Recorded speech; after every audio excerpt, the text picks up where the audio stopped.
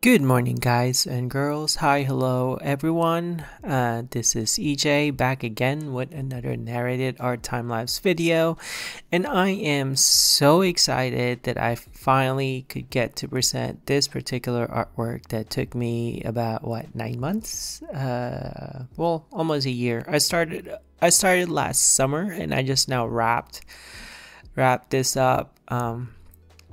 In April of 2021. So yeah, I started in June of 2020. So it took me a year. And according to the title card, it took me like 52 hours plus. So yeah, I was working in this particular illustration on and off for about a year, an hour here, an hour there. It was really hard to find a good chunk of time to be able to do this. But, I just did it the slow method way. So, yeah, an hour here, an hour there, until finally I'm able to finish it. So, yeah, so excited. I finally got to finish this. I worked hard on it. But I love this illustration. But before going on about this illustration, I think now would be a good time to talk real quick about what's going on with the time lapse, because these few parts are gonna go by real fast, real quick.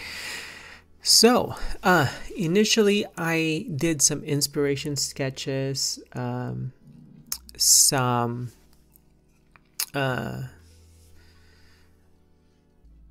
initial sketches just to kind of get an idea of okay, I'm sorry, I was slightly distracted.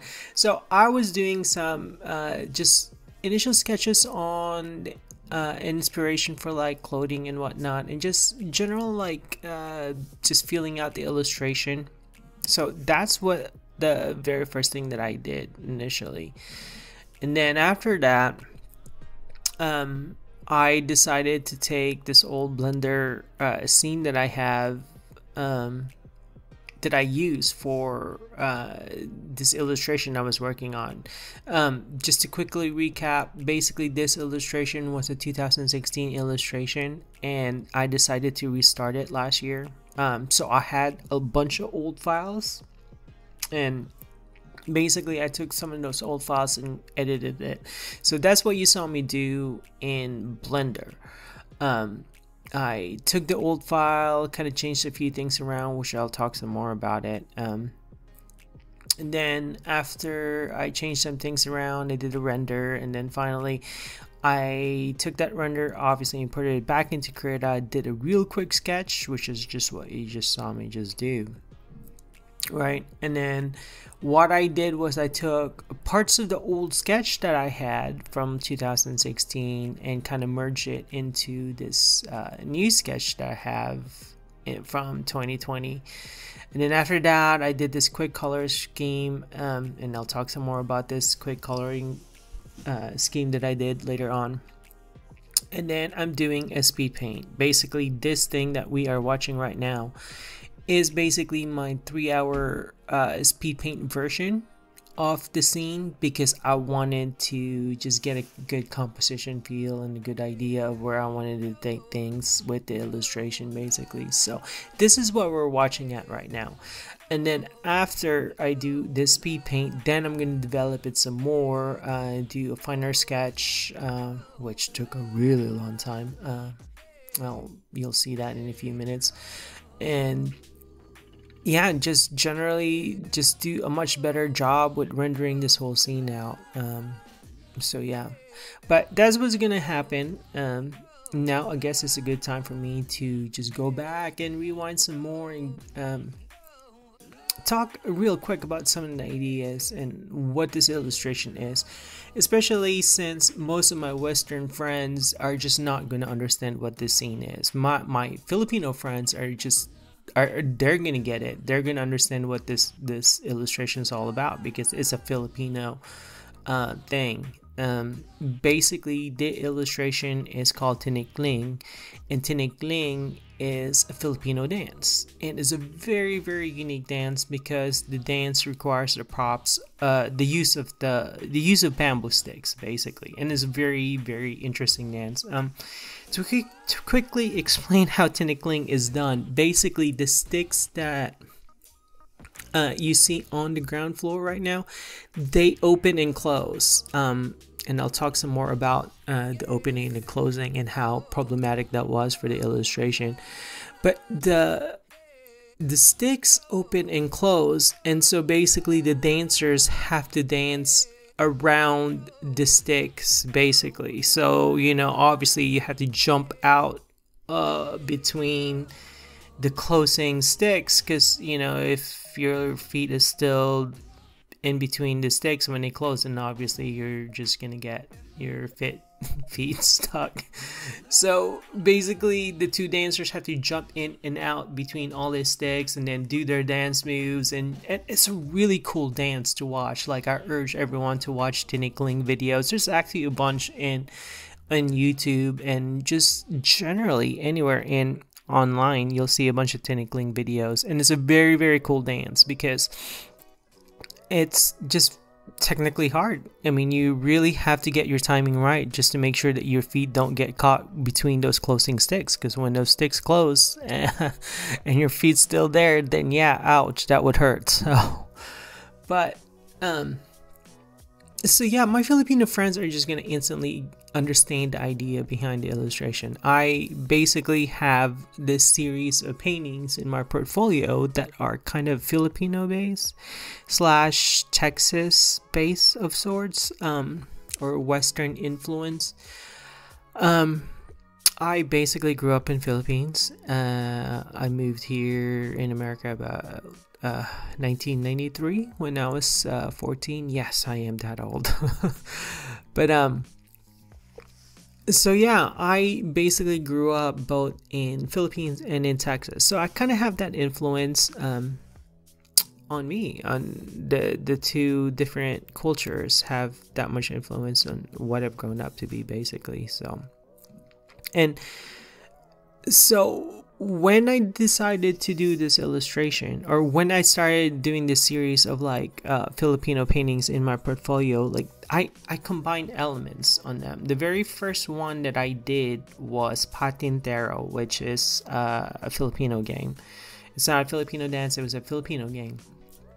And then the way I painted that was that the game's not very clear, now that I'm thinking about it. Yeah, man, wow, that illustration might need to be redone too, because that's a very complicated illustration to pass the idea. Ooh, sorry, just random thoughts aside. Kind of got sidetracked just thinking about that. But the very first Filipino / Filipino American painting series that I did was Patintero. And that was the first one I did.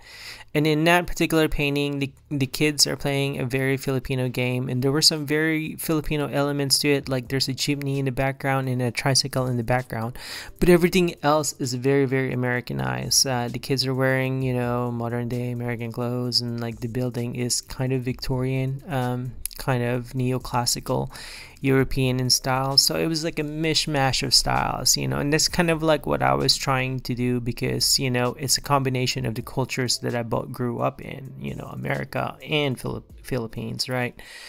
So that was the very first one that I did. Now I followed that with Afternoon Jackstone.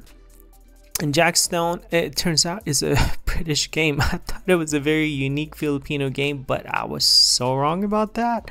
It turns out that it was a British game played predominantly in a lot of British nations. And then somehow it became popular in Philippines too.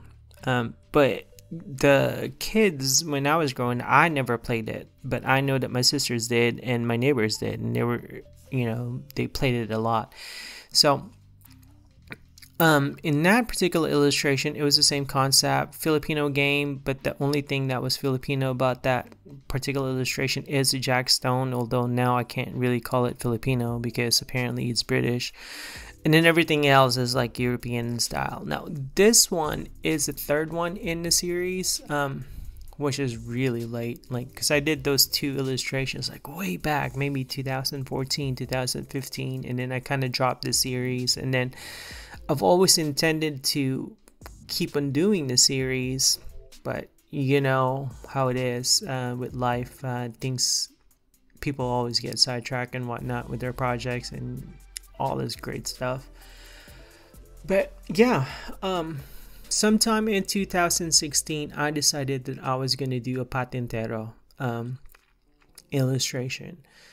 But the way the patintero was going, it was just like not going very well. My techniques is just very amateurish still back then.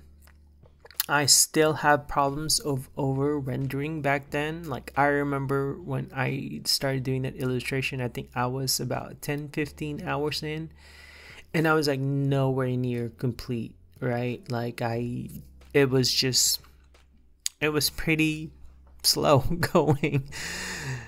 And so somehow I dropped it, right?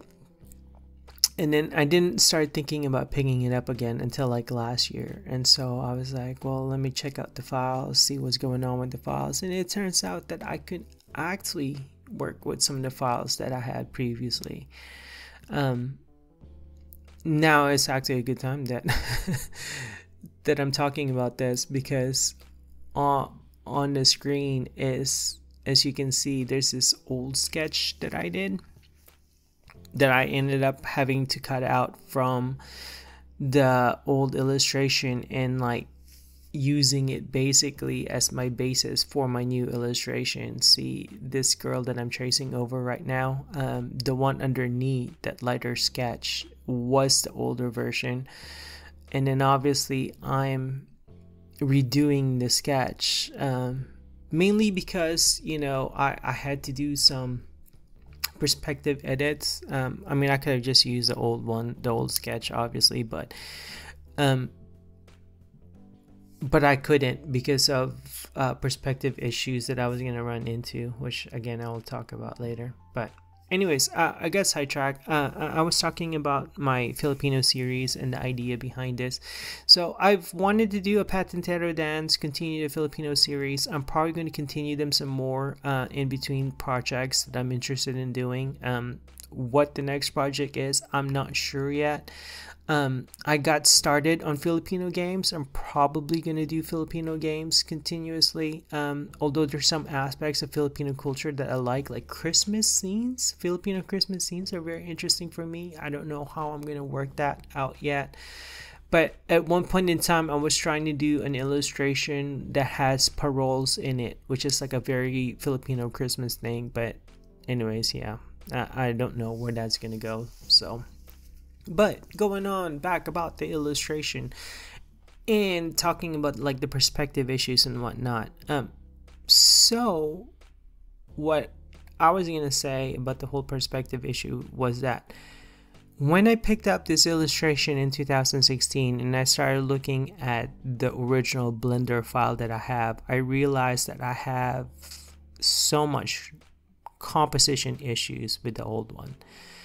And so that's when I decided to change things around. I decided to still take the same props that I have, the same assets, you know, because I mean, if I've already modeled the assets / didn't really model it because I took those characters actually from a base file, like a human base file. I'm not sure if it was done by Make Human Generator or if it was by Manuel Bastioni's character creator.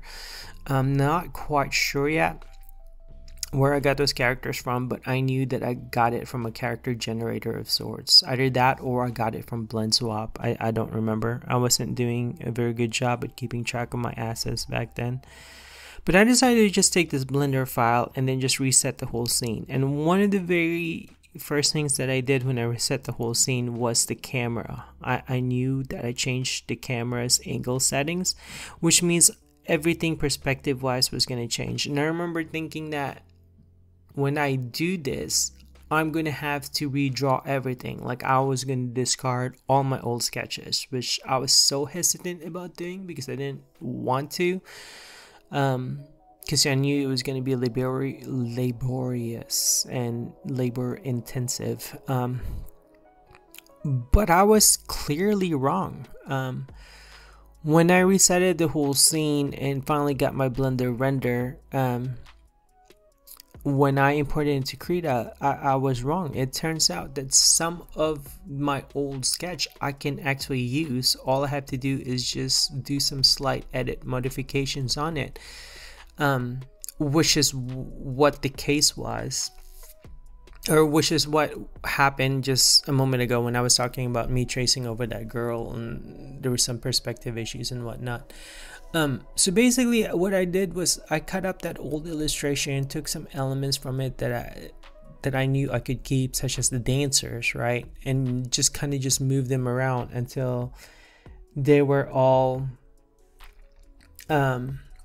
line up correctly perspective wise. And then as soon as they're all lined up, then you can see that I start tracing over it to get a cleaner sketch. I realized this whole sketching thing took forever. It was like a 3 or 4 step process that I did. Basically I took the old sketch, did a quick sketch, and then did the speed paint. And then after the speed paint, after I got some critiques on it from some of my friends online and in real life, I obviously saved the old sketch, so I basically took that old sketch and then defined the sketch more. Well, really the crowd, really. So like the first step was like that first sketch for the speed paint. The second sketch that I did really was just more for the crowd, right? I basically wanted to get a good firmer idea of what the crowd was going to look like, so I started looking up for references online and then started doing really quick sketches of characters cheering. Basically, I mean, I remember that was one of my Google searches: crowd cheering, crowd, sports games, yada. So I was like trying to get a bunch of expressions just from those Google searches, and I did a quick sketch on it. And then after I have all these sketches, basically I combine all this really quick sketches and then combine them all in one layer, then turn down opacity, and then finally started on my clean line sketch, which is what we're looking at right now. Because I technically I could have just kept like the first 2 sketches process, the first rough draft sketch for the speed paint, the second sketch that really was more about the crowd rather than the foreground characters, and I could have just kept those 2 sketches and could have just run away with it, right? But I really wanted a good clean sketch, so I took the time to just do this clean sketch, and trust me, it took forever. Like, we are 20 minutes into the video right now, so you can see that a third of my process was sorely devoted into getting this good clean sketch. And yes, it is very labor intensive. It took a while, but I love it just because I really think that the detailing process was gonna go by much quicker, and it did, really. I mean, it helped a lot to have a good clean sketch, because then you kind of just have an idea of what everything's gonna look like instead of having to go gung-ho and troubleshoot it later. I mean, you kind of just get all the idea right there from the get-go, which is great. So yeah, but now I obviously finished the line sketch, and I'm about to do my second round of quick coloring, and then I'm gonna merge all those colors again into one layer, blend them all so I could get a base paint. Basically everything that I'm doing from now up until the point that I start detailing, they're all just quick edits just to get an idea of or just to get a base paint, this base layer that I work on. That kind of gives me a really good idea of how the whole illustration is going to look like, and that all I really need to do is just to kind of just sculpt out the details. So really, that's what I'm going to do in the next few minutes. I'm going to explain this process some more for the ones who's not familiar with my process. I'll explain it a little bit more in a few minutes, but for now, just enjoy the show and just enjoy the next few minutes of me doing really this weird, crazy edits that is just sort of confusing, but all makes sense eventually. So yeah, just hang tight and just watch the show.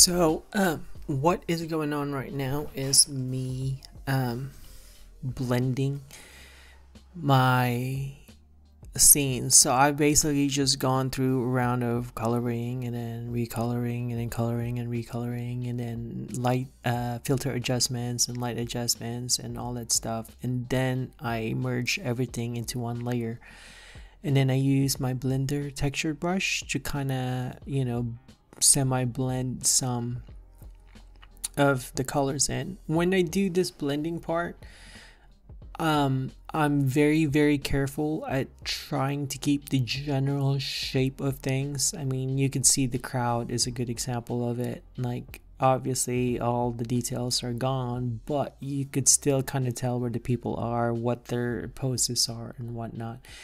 So this is basically what I try and do before I start detailing. Is just I get to this base paint that I work on just so that I can have a good idea of how the overall look of the illustration is going to be. That was one of the things that was lacking in my old practice before, when I used to do things, is that, or the way I used to do things was that I would go section by section, coloring things in, and it was kind of a lacking experience for me, or it was just very problematic experience for me, just because I don't have a good idea of how things are. Well, with this approach, I kind of do.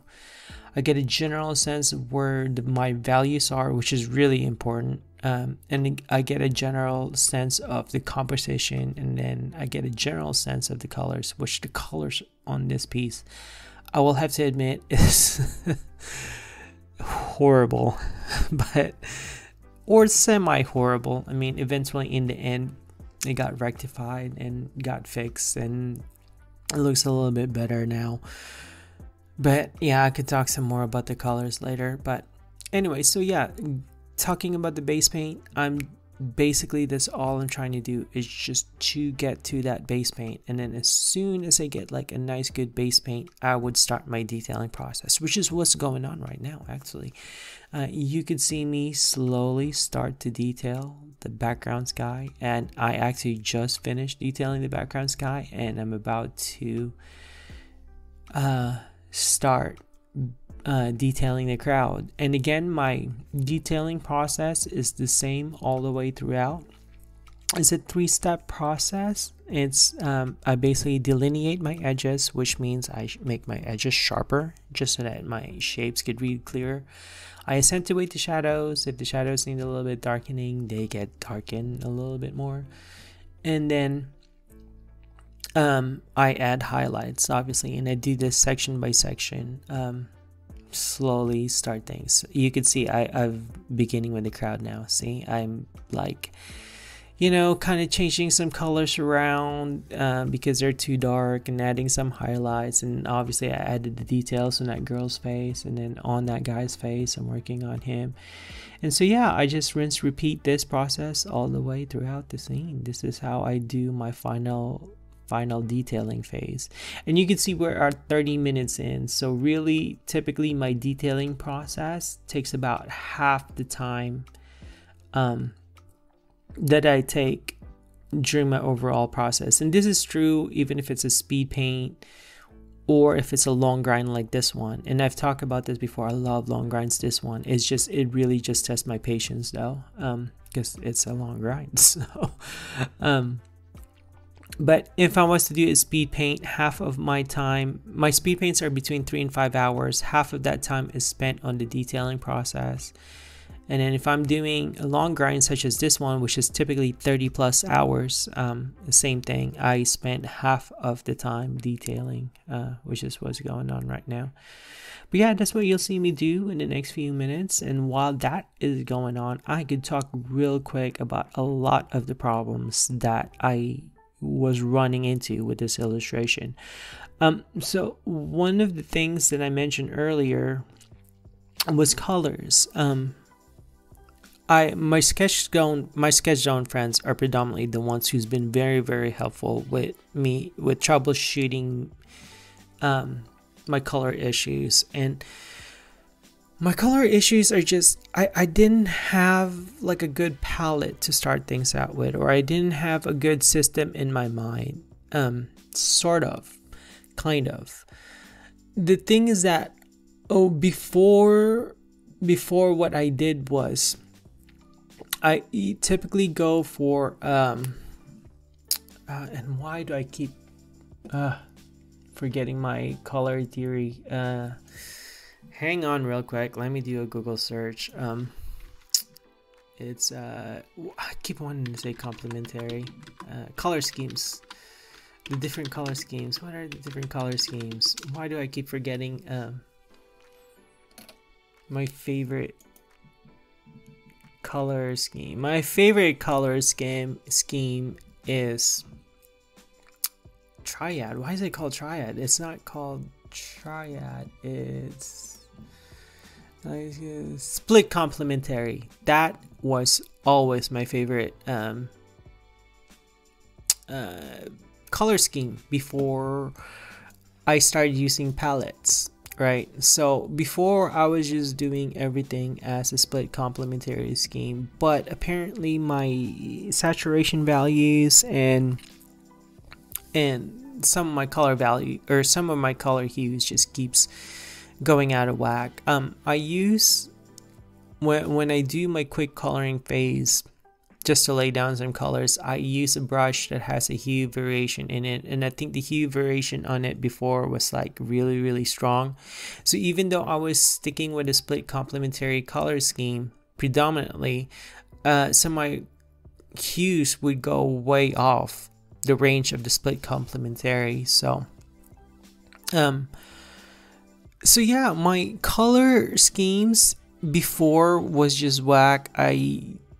I didn't really think of using palettes before. Now I do. It's really interesting to make note of it, because I actually noticed that halfway through I switched to using color palettes, which was funny because I never used to do it before. But at some point in time this past year, I switched to color palettes. Color Palette Cinema is a great website. It's a great resource. I always go for Color Palette Cinema to get palettes. You get 10 colors and that's it. It's very limiting, it sounds like. But if you think about it, using the Zorn palette is even very limiting. But the good thing about just using 10 colors is that you can mix and match between those colors and combine them to come up with other colors, right? But basically that's kind of what helped me eventually, was limiting my color palette. But even then, since I've already started with a crazy color palette to begin with, and I remember my scheduled friends making commentaries about it and getting into another argument with them again, because I kind of liked it before, and then it really took a while for all their commentaries on it to finally hit me in the head. It's like, yeah, my colors are really all over the place, which is the case in this illustration when I first started out. And so yeah, it was crazy, and then I started using the limited color palettes, but the way I was using it before was really whack because I would keep switching palettes, which I really shouldn't have been doing. It was funny to watch it like a few moments ago, because I was like, man, I'm switching palettes a lot. I should just stick to one. So yeah, it kind of totally defeats the purpose of color palette cinemas, or using color palette cinema. In this particular illustration, I got better, obviously, at sticking to one palette in all my other illustrations, but initially at this one, I was all over the place. But to quickly explain why I was all over the place with the palettes and constantly switching palettes was because I really had an issue with how colorful I wanted the crowd to be. You know, I wanted them to be colorful, but at the same time I really wanted some form of color unity all throughout the piece. And then eventually at the very end, at the final illustration, you can see that there is like an overall color unity of sorts. basically the color unity that I kind of had in my head was to have the sky blue, the girl be bluish, so that it would make like a triangular composition, and then have everything else be slightly brownish slash slightly orange, to contrast the blue, because blue and orange would always make good contrast, right? So that was kind of like my idea in my head. The only other exception to this rule is, or to this rule that I have in my head, is the guy in green, the dancing guy in green. Like, eventually he got fixed in the end too, and I think at some point in time I might have edited the green out or completely or whatnot. I wanted to highlight him too and kind of have him stand out from the orange background, so I have him as green, and whatnot.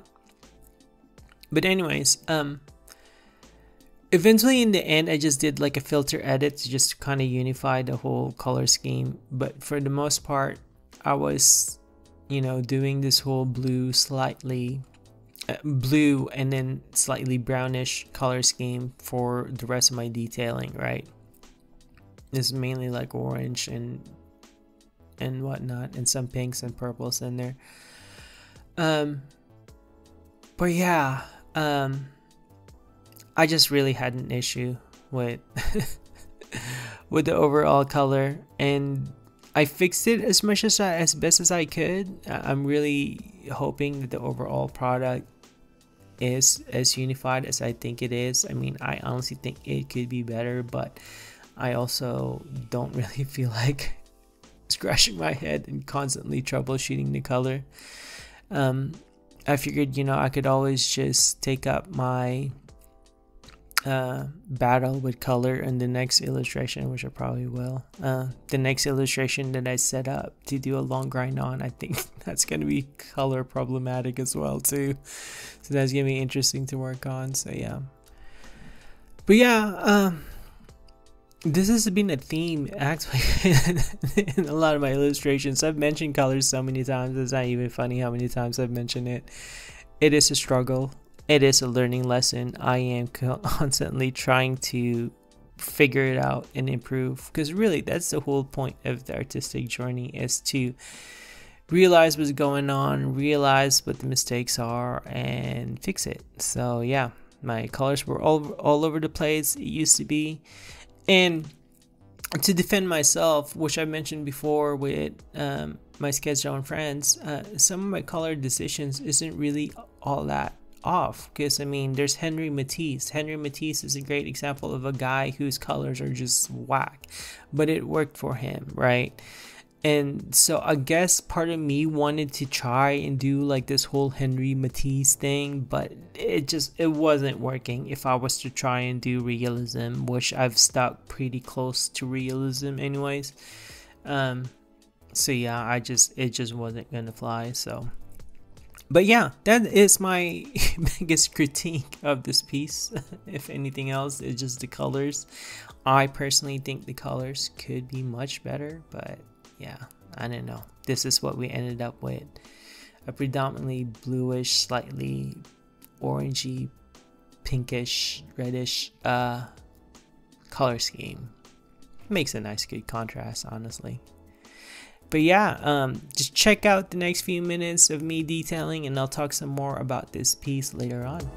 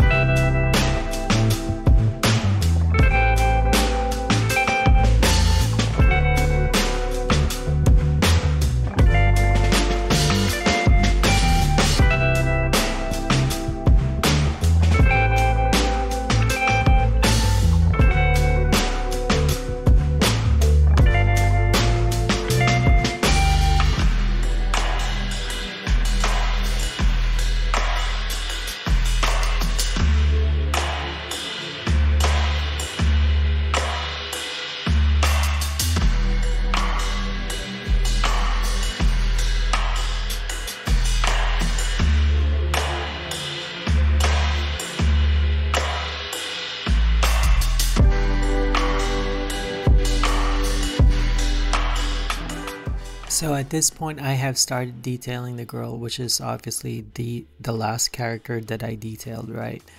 And then the next, the rest of the video will be pretty much predominantly focused on creating all the special effects that was needed to have the overall look. So, I can't believe that I spent this full hour watching this video and totally neglecting the key aspect, like the biggest aspect of the illustration, which is the glowing feet. Like, I totally forgot to mention anything about the glowing feet. And I can't believe I didn't mention anything about it. So now would be a great time to mention it, because I'm about to do the special effects part.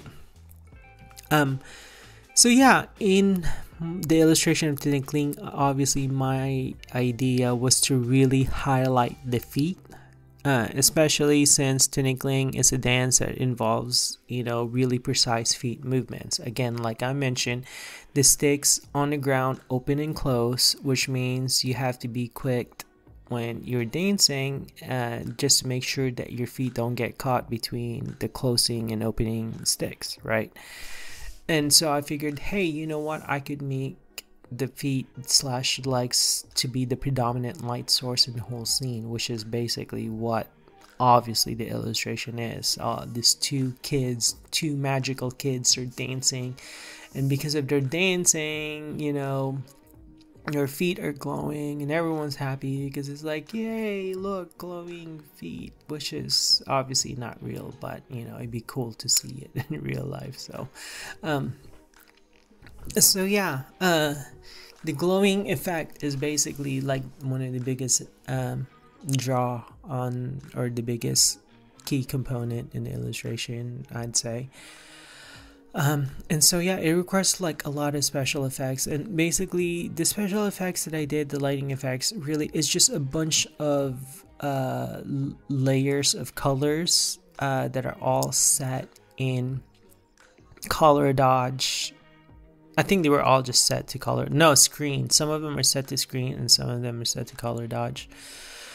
So there's this soft orange glow that I turn on and off, again, just for me to get a good idea of how the look was gonna be overall. So I keep turning that on and off, and I didn't want that glow to be there when I'm painting because I wanted to paint my scene without the light effects there. I turn it on again.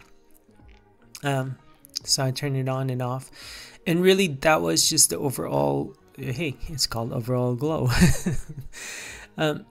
So that layer is basically like the overall glow. I added extra lighting effects on top of really on the bottom of overall glow, which are lens flare effects, a lot of lens flare effects. I basically opened up GIMP and fired up some of GIMP's filter lighting effects, and then imported it onto Krita and put them all on screen mode.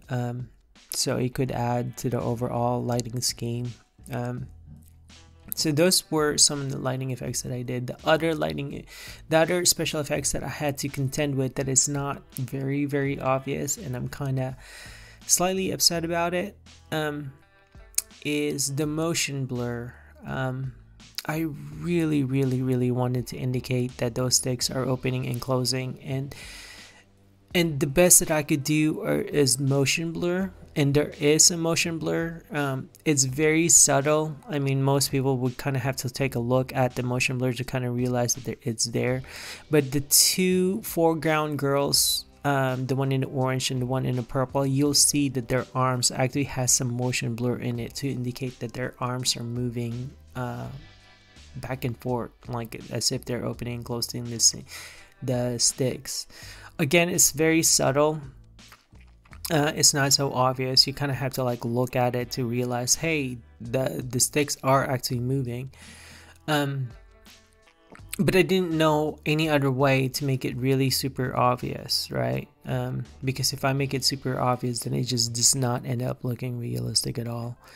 The other special effects I did is the depth of field effect, which is what I'm doing right now.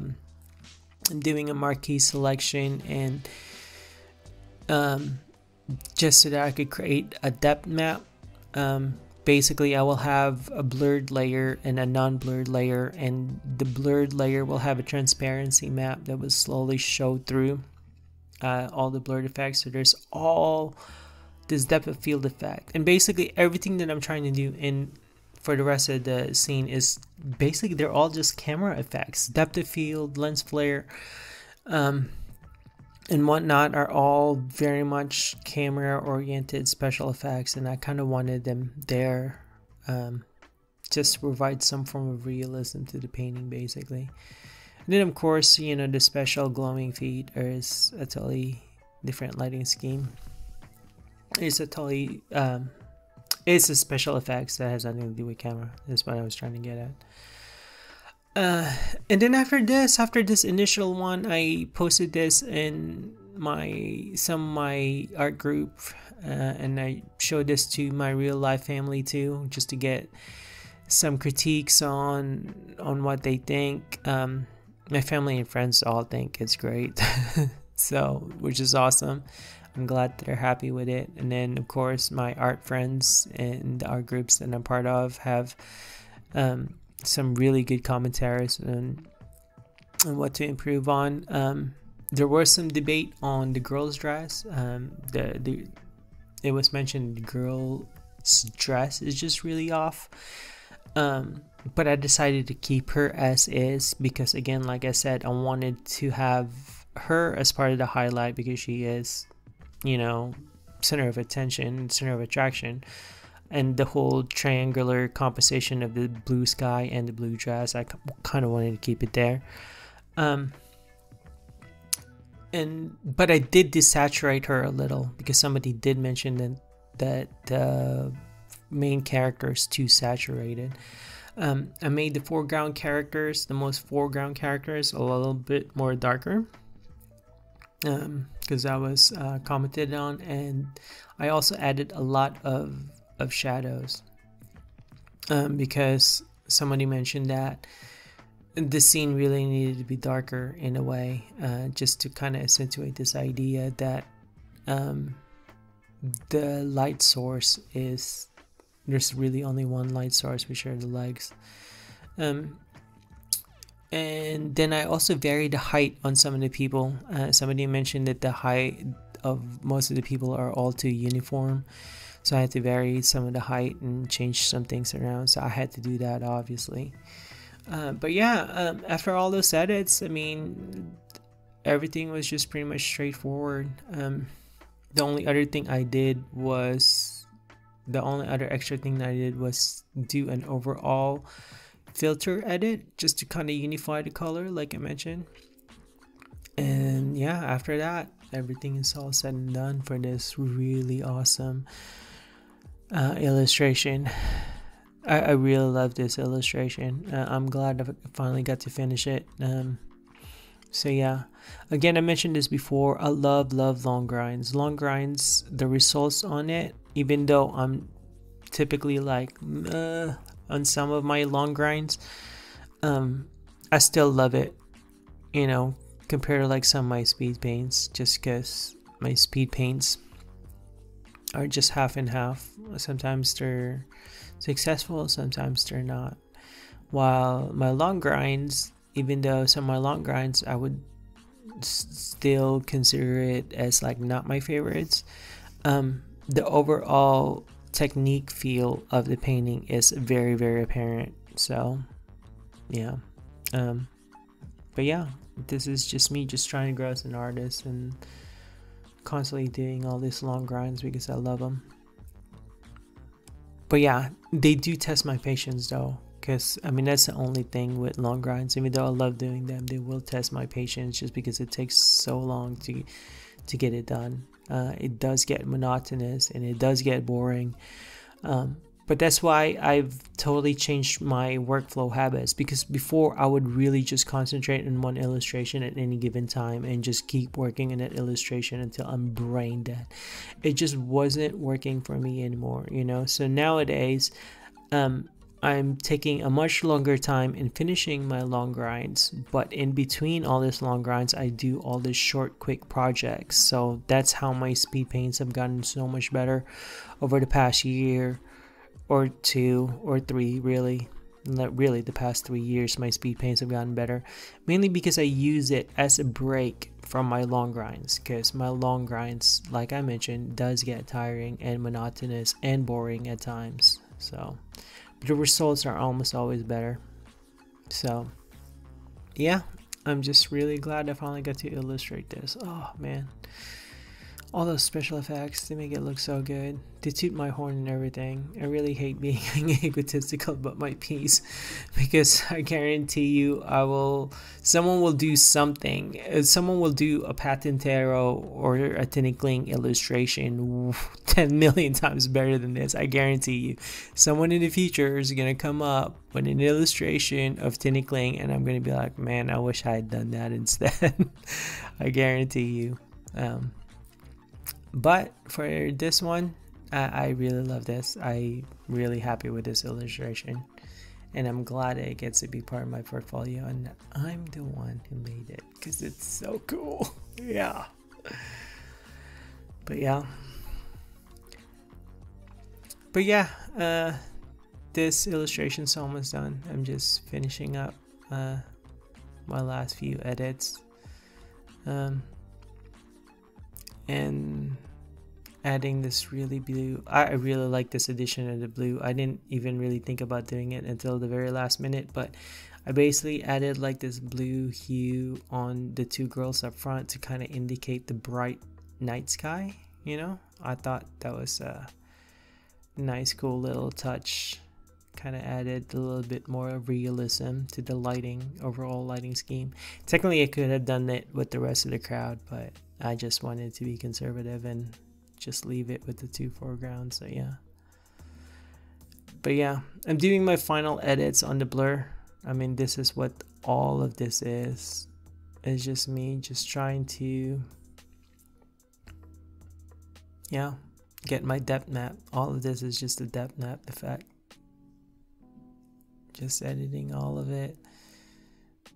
And then I'm finally going to get my depth mapped right now. There it is, the depth map. And then I'm going to use this to fade away the blurred layer. See, I'm creating the blurred layer. There's the blurred layer. And then after that, I'm just going to do the special effects. And there you go. That's it. It's done. Thank you guys for watching this with me. Hope you guys learn a thing or two. Like and subscribe, and I will see you guys in the next video. Good night.